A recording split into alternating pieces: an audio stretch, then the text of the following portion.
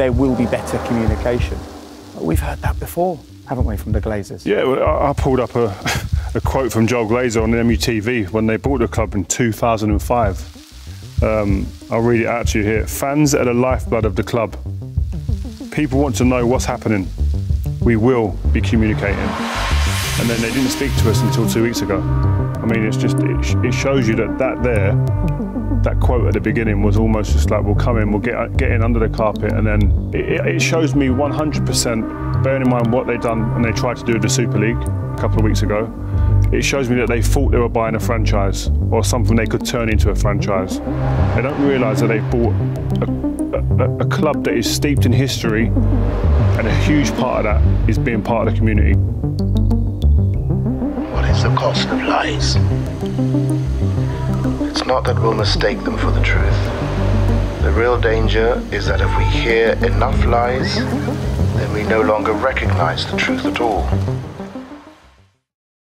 Over the years, you've watched me do videos on exposing the Glazers' strategy, exposing Ed Woodward, exposing the Glazers left, right and centre. And I won't stop that. I'm just going to get louder. And we are just getting started. In that video there, that voice over there from Rio Ferdinand highlighting the lies that we've heard from the Glazers. Direct communication they promised back in 2005. 16 years later, we actually heard from them. And in the last month or so, there's been 2 direct open letters from Joel Glazer to Manchester United fans after nearly 2 decades of silence. And inside those letters were lies. Hot air and lies. And what I want to do in this video is point those lies out and expose them, because we're not taking it anymore. Like, it's not as if we're taking it at all since the start, but we're not going away now. There is no apology that can heal the wound that's been created in this last month. And that's what this video is intending to do, is to point these lies out, because it's just bullshit for United fans to be fed them. And I don't think it's fair. So make sure you subscribe to United People's TV. I do loads of this type of content. I'm going to continue banging this drum until the Glazers hopefully sell. But let's talk about these letters. The truth that we were told. Our new owners, the bastions of Manchester United that care about the club. They don't. They never have. And they never will. So let's go back to the first letter, dated the 21st of April, from Joel Glazer to United fans in response to when United pulled out of the European Super League after they were forced to because of the backlash. Not because they chose to, because they were forced to. And I'm going to pull out paragraphs, pull out points that I think just need talking about. And this is the first one. Here from Joel Glazer. You made very clear your opposition to the European Super League, and we have listened. We got it wrong. And we want to show you that we can put things right. Now, the reason that pisses me off is because all you needed to do was communicate with fans, and you would have realised that this was never going to work. But that in itself is the lie. They don't care that they've listened, that they've got it wrong. They did not get it wrong. They got it right for what they wanted. As Rio put it there, they genuinely thought they were buying a franchise. I think the European Super League was the culmination of a 16-year plan that the Glazers had that has blown up beautifully in their faces. So don't try and tell us that we got it wrong and we want to put things right. As far as you was concerned, it was right. It's just that fans proved that you just can't do what you want with Manchester United. Let's go on to the second point. And Joel Glazer goes on to say, in seeking to create a more stable foundation for the game, we failed to show enough respect for its deep-rooted traditions, promotion, relegation, the pyramid, and for that, we are sorry. Bullshit. Again, more lies. Talking about how they were trying to build a stable foundation for the game. They tried to rip it up. Completely rip it up. They were doing the complete opposite. They were just trying to find guaranteed profit for themselves. Because I've shown previously, and you've watched it, the Glazers' strategy at Manchester United. It's abundantly obvious. Post-Fergie, when Fergie was a genius that somehow managed to overachieve with the underinvestment, their strategy switched to a top 4 model. When you're inside the top 4, you reduce spending the next year because you've got the guaranteed money from the Champions League. You hit a bigger profit. If the year after you don't reach a Champions League, the spending gets bigger because you need that guaranteed Champions League money. And that's why the European Super League appealed to them so much, because they would have got that guaranteed, what was it, 300 million a year for like 24 years?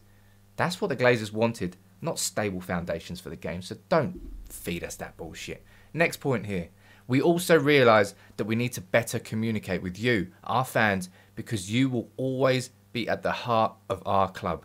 This is such a crock of shit. I don't think they believe their bullshit, because they never have, and they never will care about Manchester United in any way, shape or form.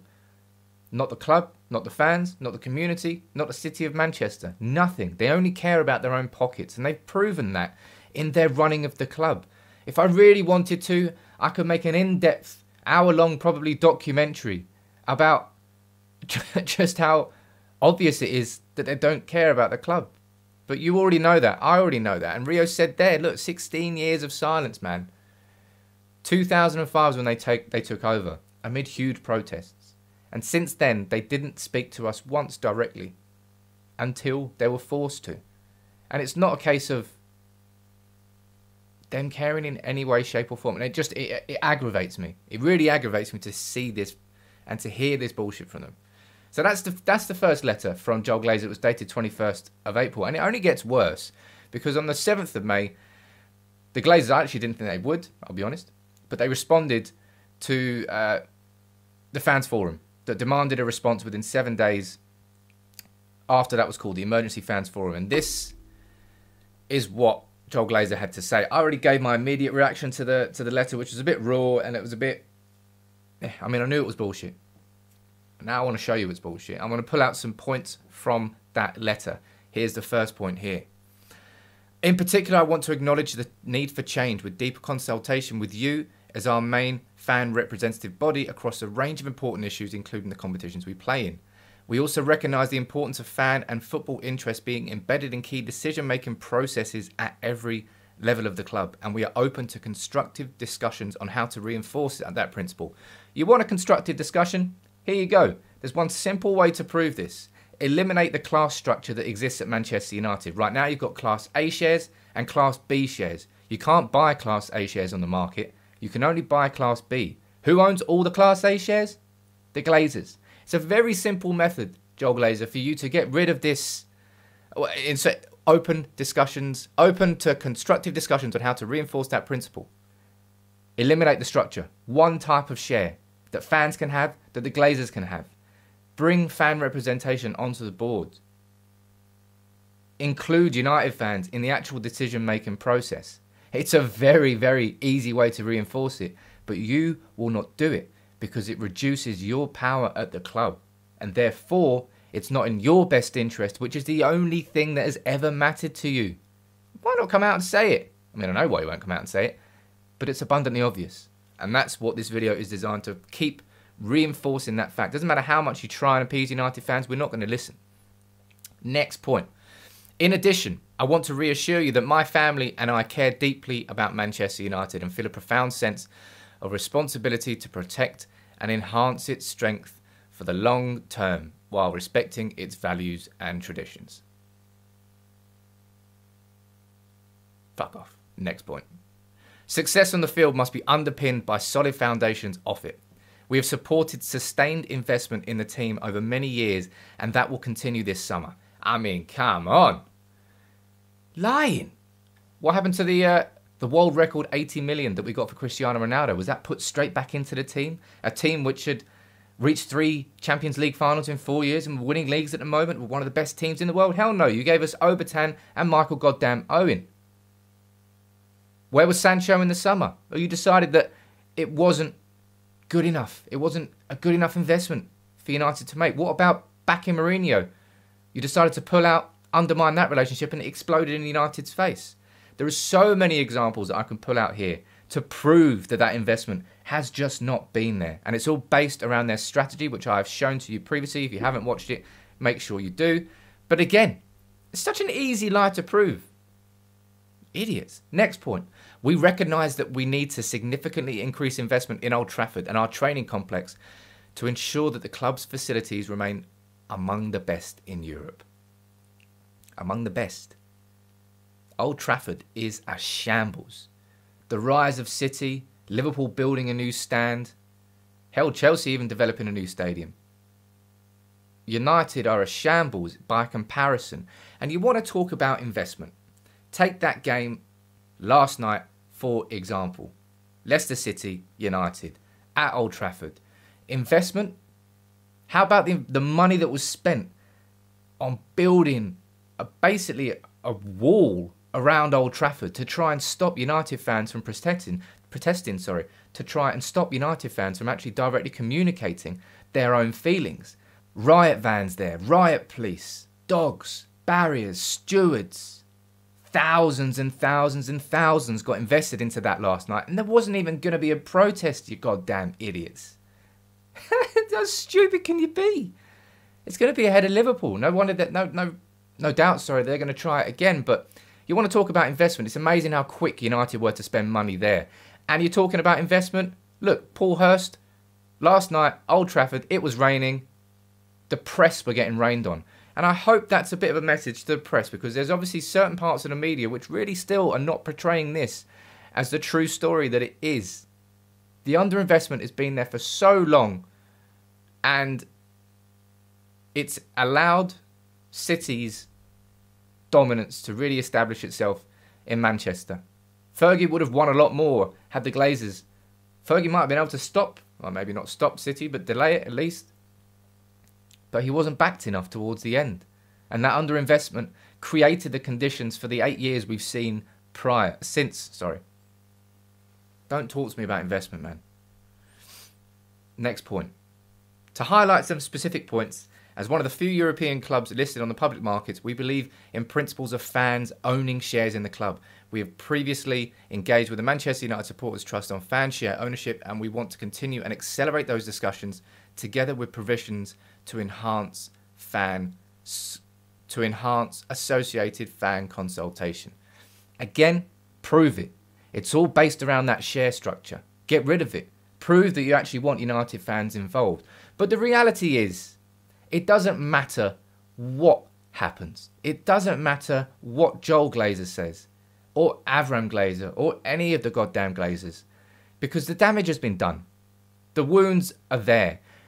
These letters are like trying to put a plaster over a gangrene infected wound. It's going to do fuck all. The damage is done, and the damage is irreparable. When the Glazers took the decision, and they took the decision, no matter how any PR will try and spin it, they took the decision for United to go in to the European Super League. Hell, Joel Glazer was the co-chairman, the vice-chairman of the whole European Super League. His statement was on City's website. He doesn't give a fuck about the club. He does not, and no member of the Glazer family ever has or ever will. So these letters are just lies, PR, attempts to try and cover up the truth. But it's not going to happen. The protest that happened before the Liverpool game, that stopped the Liverpool game from happening, they're going to happen again. Whether it's before the Liverpool game on Thursday, whether it's another time, there's going to be more. We're not going away, and it doesn't matter what happens this season. It doesn't matter what happens in the summer. Until the Glazers leave Manchester United, fans will not stay quiet. And that's a new reality. It's not even a new reality, but that's the reality that the Glazers have got to get used to. They created these conditions. The conditions which they now don't like, but we're going nowhere. To this video, as I said, I wanted to do it, a more in-depth video on those letters, from Joel Glazer, because I don't like seeing fans bullshitted to, and I have to call them out on that. And I'll continue to do these videos. I'll continue to put as much pressure as I can on the Glazers. Make sure you do too. Get involved in the boycotts that's happening. You see it with TeamViewer. I think Melita is another one. Their Trustpilot ratings are going down. Look, you do what you can do to keep exerting pressure on the Glazers, and I'll do what I can do with this channel and this platform. But make sure, as I said before, make sure you please subscribe and get involved. The bigger you can make the channel, the bigger my voice can get, and the louder, the bigger the noise that we can make, and that can hopefully continue to make a difference. But let me know what you are. I know what you think about the Glazers, but let me know what you think we should be doing next that we aren't doing that maybe can make a difference.